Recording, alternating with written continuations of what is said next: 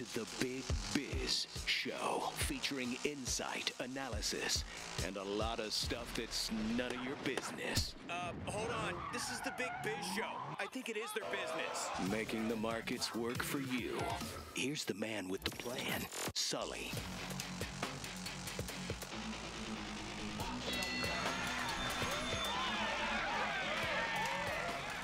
Live from the Loft 100 studios in sunny San Diego, California. Big Biz Show's on the air. Sully here, Costa there, our executive producer, Greg Todoroff. Hello. I have no idea what he does. And of course, the day trader Quattro. Guys, give me something. 3, 4.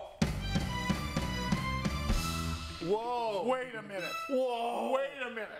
Yeah. Minds are blown. Hold on. Hold on. Yeah. 1, 2, 3. Come on.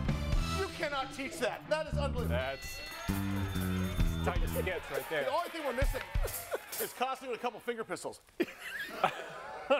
And some really short. And a mustache. Of all the people in the studio here, Day Trader Quattro, Todoroff, myself, you, JB, all the guys in the control room, who was the last guy to do finger pistols? No, dude, you have. Okay, Jared. Has anybody in the control room done finger pistols in the last year? Anybody? Curtis. Yeah. Okay. Yeah. When he was getting his hair feathered. What about the band? Has anybody in the band does finger pistols? No. No. I did a real pistol Thursday night. There you go. That's fun. Does it matter if it's single? Like just hey? That's scary because you know what? The single pistol could be confused. So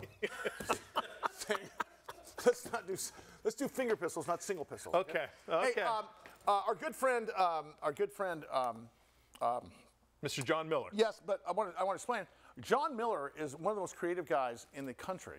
Okay, he handled all of the marketing, creative, advertising for several companies. Of course, XXII, which is the 22nd Century, is his latest stint. We thought we would get John Miller at the show. I'd like to get him in studio. Of course, him and Jim Mish have created this unbelievable company that is helping people smoke less. You don't hear anybody talk about combustible cigarettes very much anymore, right? We just don't do it, right? However, the FDA has designated on their label that they have to say, helps you smoke less. Let's talk about the addressable market here. Military, all of Mike's friends in Mira Mesa Bowl. There's a huge addressable market here because people are still smoking. Long story short, they have created a bioagricultural company with reduced nicotine content cigarettes. And here to talk about that is John Miller. John, how are you, sir? Good to see you, pal. Hey, man. Hey, Sully, how you doing today? Great to see you. I'm sorry, I didn't realize I had Conan O'Brien on the air with us. Hey, love your work, man. Love it, man. Hey, listen, you have a great background in marketing and advertising, and this is a tough one because suddenly you're in a space that doesn't allow you to promote on television. Like in others, we can't say a 30-second spot with Mike blasting cigarettes up behind the 7-Eleven. Like you can't have that commercial. Yep. You're not allowed to advertise in magazines, I don't believe. Yet you have a responsibility as a public company to get the word out, and you guys are doing it. So talk about that. That's a challenge.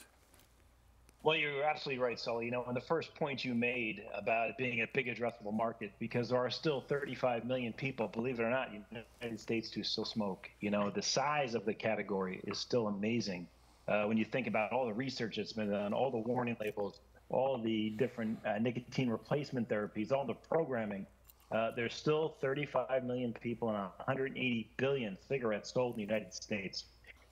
Sure, we can't do TV and radio, but you know what? When we have guys like you out here talking about this, we know there's a latent demand for the 60 to 70% of the people who want to quit smoking, and that's what our product VLN is all about. So VLN, I was going to say, is that reduced nicotine content cigarette is what's helping people find a path off of cigarettes. So here's some anecdotal information and also research information. People that are trying to quit smoking put on a patch sometimes. Sometimes they go to some sort of a program. Hypnotism, maybe. So, Mike, right. And by the way, I want to be careful about anecdotal stories, but there's tons of research behind this, otherwise the FDA wouldn't get behind it. Give me your anecdotal story about your friend.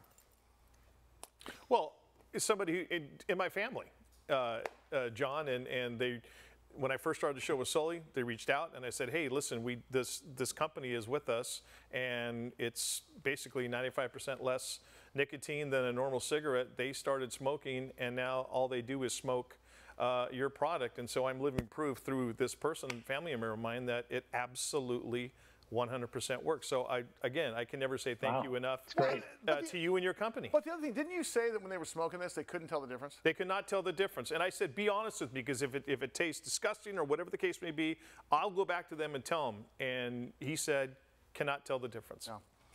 I'm still trying to not surprised. I mean, it's a great story because, VLN, the product looks, feels, smells, tastes like a regular cigarette. Yep. Because it's grown from a tobacco plant that our company, which is really a next generation plant biotech company, they learned how to grow tobacco plants with no nicotine, or excuse me, very little nicotine. And there's the graph I always like to look at. Remember seeing those things in the magazines, like to the next the best level graph now? ever. And then suddenly it's like, oops, that's that spot in the corner. Oh, yeah, that's VLN. Hey, let's talk about the company, because you guys have made significant inroads with states, because this is not just about shipping Gatorade to the next 7-Eleven. Obviously, you are dealing with government agencies as well as obviously getting the states to agree. Talk about that journey and how you guys have been doing. Sure. So in addition to the federal regulations, as you had mentioned, right, we have a modified risk tobacco product designation from the FDA, the only combustible cigarette that has that. VLN is also now available in 48 of the 50 states. We're staying away right now from Alaska and Hawaii, but the continental United States, we have authorization. So we're seeing more and more people learning about the product. We're getting more and more of the retailers to take the product. We're in 16 states as of the end of next month. Wow. Our goal is to be in 18 states by the end of this year. We're going to hit that goal. We've got great retailers, like you just mentioned, 7-Eleven. We have Circle K. Wow. We've got some big pharmacy and drugstore chains coming on board with us as well.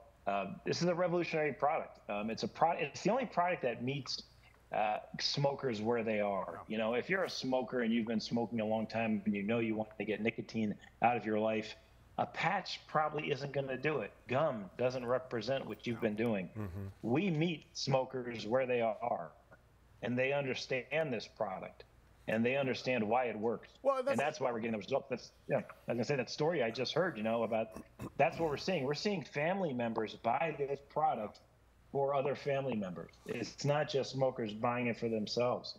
Well, it's an incredible story. And the business model side, it's all about distribution, right? Mm-hmm. It's great to know that you said Costco and 7-Eleven, where me and Greg Tutter both buy our wine and our suits. It's easy. Kirkland. But my question is this. Beautiful. How tough was that road, John? Because you're the guy. How tough was that to make that phone call and say, hey, Mr. Southland Corporation, we have an idea for you. This is not a vape. This is not Juul. This is a real thing. How long was that road? Sure. Well, the VLN story is counterintuitive, right? When you see a cigarette product that has on every pack helps you smoke less, 95% less nicotine. People are a little confused by it, but as they start to understand this, they get the point. And then when you look at retailers like smoker-friendly stores in Denver or 7-Eleven or Circle K, they start saying, my shoppers are much more important to me and actually more valuable to me if they're healthy, if they're living a healthy lifestyle. Smoking on average, reduces people's lifespan by 11 years. VLN helps stop that. It helps retailers, in the way that wouldn't you like to have your shoppers here for another 11 years? They see the benefit. They see the economic benefit of having a product like this. I've seen that. But it is. You're right, though. It's a challenge.